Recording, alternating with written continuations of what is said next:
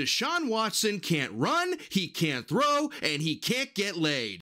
Again, it is happening again. More allegations are going towards Deshaun Watson. Why are we wasting our time with this asshole? Back in 2022, this man had over 20 lawsuits and he was suspended for 11 games. I guess another round's gonna start.